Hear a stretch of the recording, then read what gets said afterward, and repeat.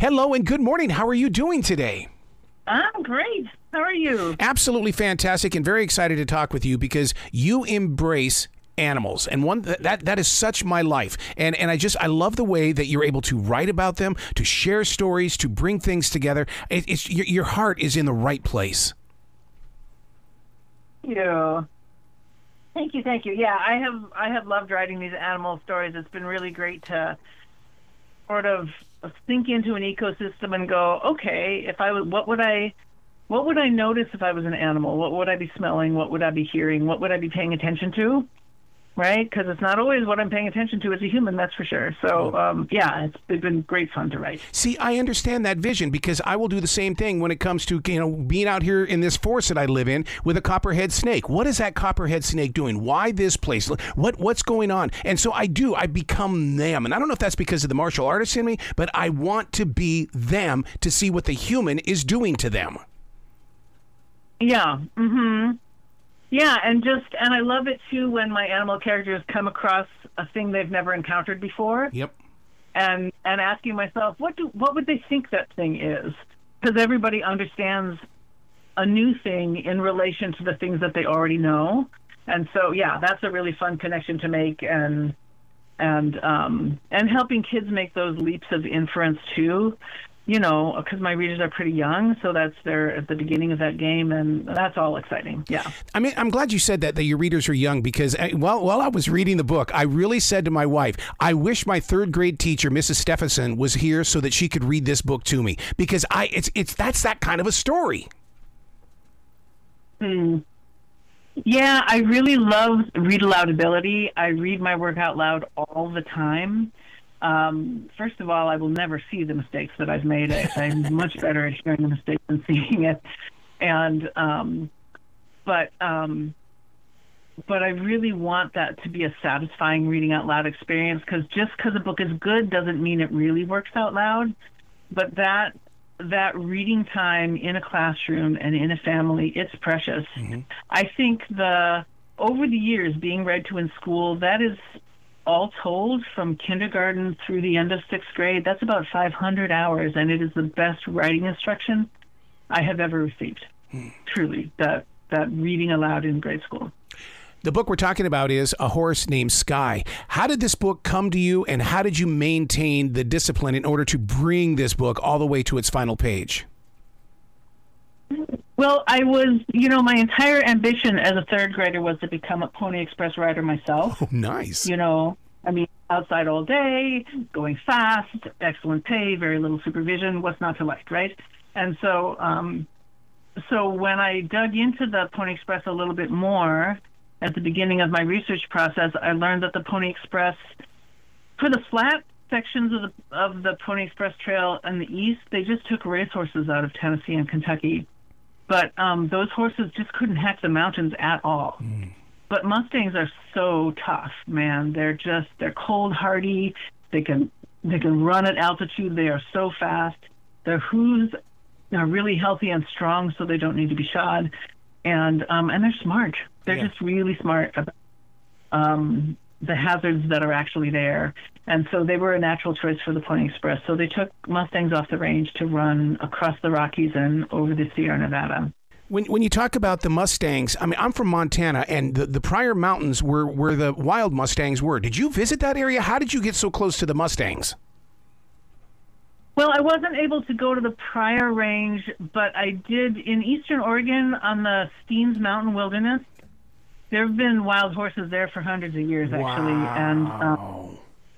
And it's amazing. And it's very remote. I mean, where I was looking at horses, we were like 50 or 60 miles from a gas station.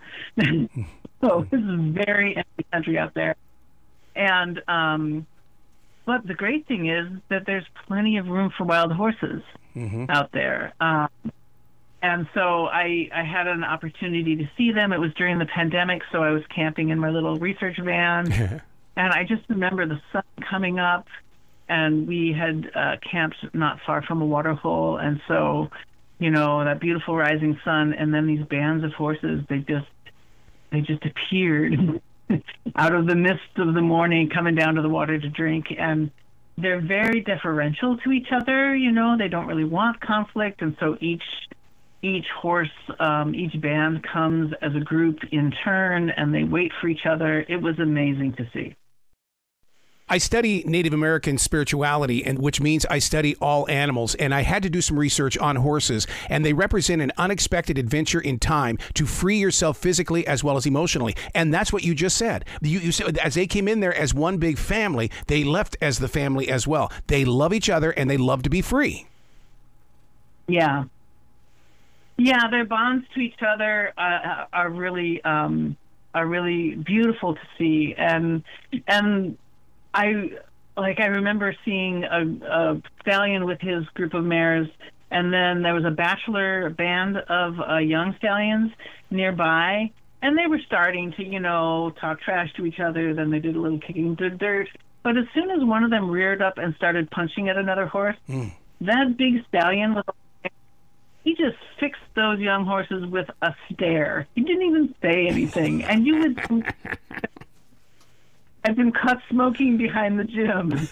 We're like, what, fight us? No, we're all just grazing here.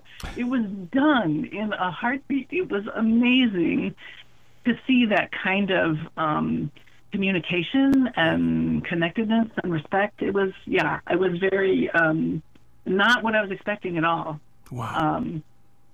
But yeah, they're such expressive animals, horses. It was fascinating to watch them. I experienced that with the deer that live in this forest. We have about 9 deer, and when the bucks come walking in, I love to sit there and just stare at them and to watch their body movement. So for you to experience these horses, I just can't imagine what it was doing to your heart, because it's almost like they're communicating to us as well. Yeah. Yeah, and they're inspiring, and they're so beautiful. And can you even imagine our history without horses? Oh, Where would we be? No. So, I feel like we owe them some time and space on the range there. I keep waiting for CBS to approach you to take your stories of animals and give you a Sunday morning show, because the way that you share these stories is the way we learn to better understand the animals. It's not so scientific. Yeah. Well, I've had some interesting conversations with biologists talking about that very question about what can we know about animals, and there are good reasons not to personify animals when you're doing research on them. But many of these researchers have also said, although personifying animals has its risks, denying animals intellect and emotion and motivation that we would prefer to reserve for ourselves is equally problematic, right? And so I try and give them that full range of social development there when I'm writing about them. Now, you've written about whales, you've written about the wolf, which I just love the wolf. What's in your future plans? Well, the next book up is going to be called A Wolf Called Fire, and it is about one brother. I've gotten so many lovely letters from children who are like, what about Wander's brother? He loved his And so I got to thinking, we've learned some things about how the leadership of wolf packs goes, right? Wolves are very dynamic animals, and the leadership of a pack changes over pretty regularly. But there isn't one way to be the leader of a pack. There isn't only one leadership style. And so this book gave me an opportunity to show how a wolf who isn't the biggest or the fastest wolf in the pack, how he finds his own way to becoming a leader when he's left behind with the pups of his home pack. I love the idea that you've got such a connection with your readers that you allow them to reach out to you. Yeah, I love the letters I get from kids. It's pretty inspiring. Yeah, because in reality, you could be that author that gets them to pick up a writing instrument to share their own stories. We all have authors that really gave us that inspiration. Yeah. Well, and something that I tell kids all the time, too, is that in 1973, when I'm about the age of my reader now, the United States passed the Wild and Free-Roaming Horses and Burros Protection Act, which makes it illegal to hunt horses. It makes it illegal to sell their bodies for dog food, and provides them a number of protections under law. That law did not have any constituency advocating for it except for children. Mm-hmm. Wild Horse Annie wrote a bunch of, op-ed things in a newspaper, but she only ever heard from children. So she went around from school to school and talked to children, and thousands of children wrote to their members of Congress, their governors, the Department of the Interior, saying wild horses deserve our protection. And so it is the only law that I know of that was passed almost entirely on the advocacy of children. And so something that I always tell children when I talk to them is writing is the most power you can have as a child, right? It's more power. It's going to be a while before they vote, but there is power in writing, and the writing of children changed the laws of this country. And that, I think, is really important. Wow. I want them to have that power. I want them to use it wisely. And so whether they become authors or not, everybody needs to write. And for most people, what they write down is the most power they will have in their life. So true. Where can people go to find out more about you, to find out about all your books, and really to tap into your energy so they can give you some love? Awesome. I have a website. It's roseanneparry.com.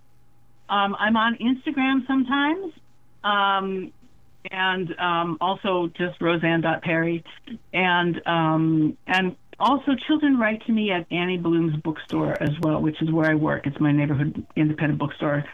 And so if they want to send me an actual paper letter, that's a good way to go. Annie Bloom's bookstore, Portland, Oregon. I love it. Please come back to this show anytime in the future, Roseanne. The door is always going to be open for you.